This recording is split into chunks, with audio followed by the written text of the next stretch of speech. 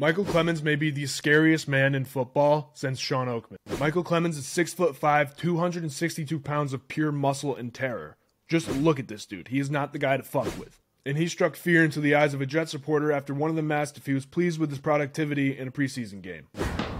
How pleased were you with your productivity in the game? I wasn't.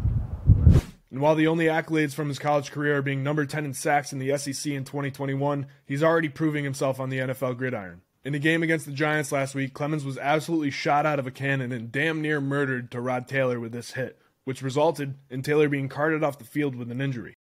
And with this play, all I could think about is this meme.